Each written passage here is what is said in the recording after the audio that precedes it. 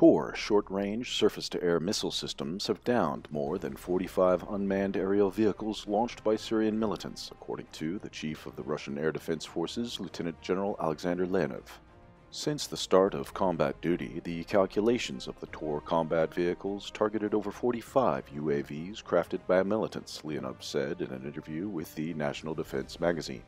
Tor missile defense systems, alongside with short-range Pantsir S and long-range S-400 systems, are the core of the air defense capabilities of the Russian military group deployed in Syria.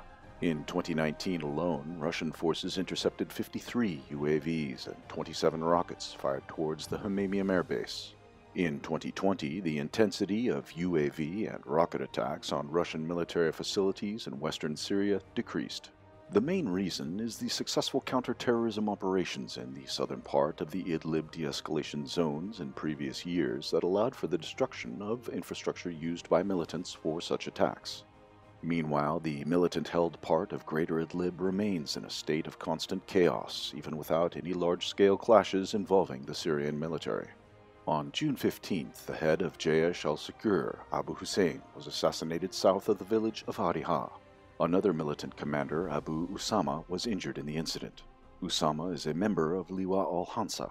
Both Jaish al-Secur and Liwa al-Hansa are part of the coalition of Turkish-backed militant groups known as the National Front for Liberation.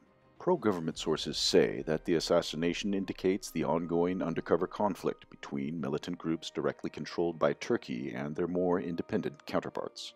Turkey and its proxies seek to expand their influence and gain additional leverage to put pressure on Hayat Tahrir al-Sham, the Turkestan Islamic Party, Haras al-Din, and other militarily capable organizations. On the other hand, these groups resisting Turkish attempts to do so are simultaneously continuing to receive financial and military support from Ankara.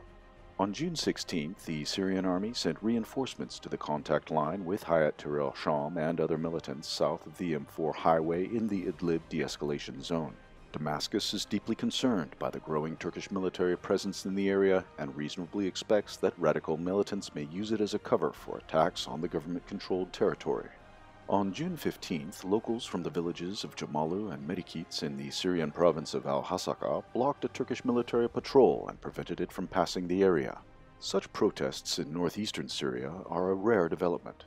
Turkish forces do not shy away from using force against Kurdish protesters if they pose even the slightest threat to their interests.